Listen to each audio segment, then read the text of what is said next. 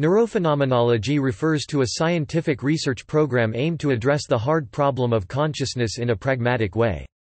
It combines neuroscience with phenomenology in order to study experience, mind, and consciousness with an emphasis on the embodied condition of the human mind.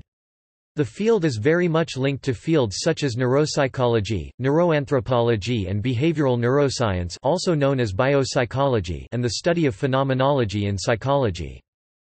The label was coined by C. Laughlin, J. McManus and E. Docqueely in 1990. However, the term was appropriated and given a distinctive understanding by the cognitive neuroscientist Francisco Varela in the mid-1990s, whose work has inspired many philosophers and neuroscientists to continue with this new direction of research. Phenomenology is a philosophical method of inquiry of everyday experience.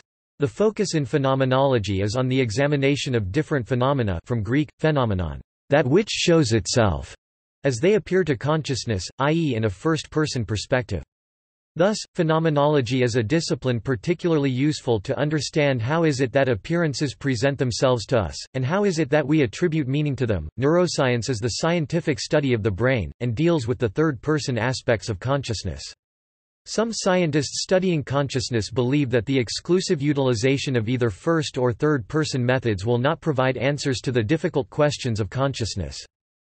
Historically, Edmund Husserl is regarded as the philosopher whose work made phenomenology a coherent philosophical discipline with a concrete methodology in the study of consciousness, namely the epoche.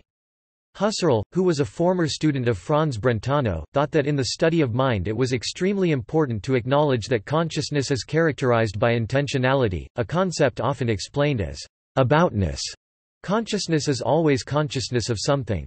A particular emphasis on the phenomenology of embodiment was developed by philosopher Maurice Merleau-Ponty in the mid-20th century.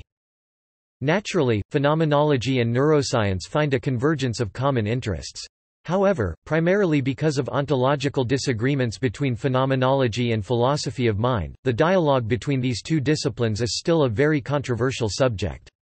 The influential critique of the ontological assumptions of computationalist and representationalist cognitive science, as well as artificial intelligence, made by philosopher Hubert Dreyfus has marked new directions for integration of neurosciences with an embodied ontology.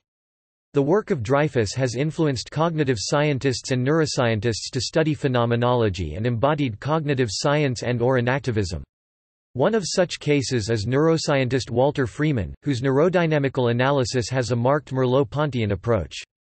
However, recent trends on the matter appear to reject Dreyfus's interpretation of Husserl while at the same time maintaining a high interest in the integration of Husserlian phenomenology into the sciences of mind, as demonstrated by Evan Thompson's recent work.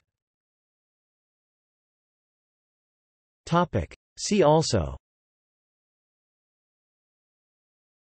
Antonio Damasio, biogenetic structuralism, embodied cognition, Francisco Varela, Hubert Dreyfus, Walter Freeman. References. Further reading. B. Andrew. Brains in the Flesh, Prospects for a Neurophenomenology.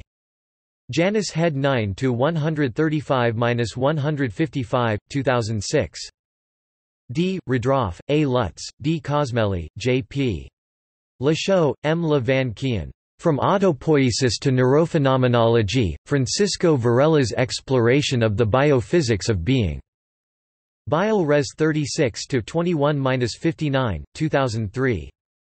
J. Petito, F. Varela, B. Pachaud, J. M. Roy eds.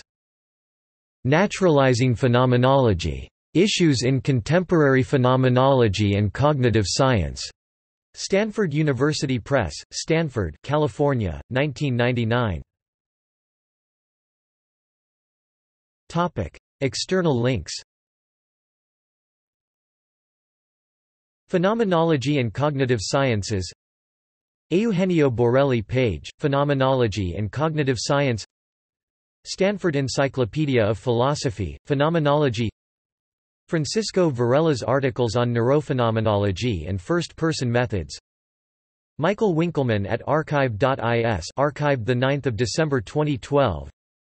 http://www.neurophenomenology.com.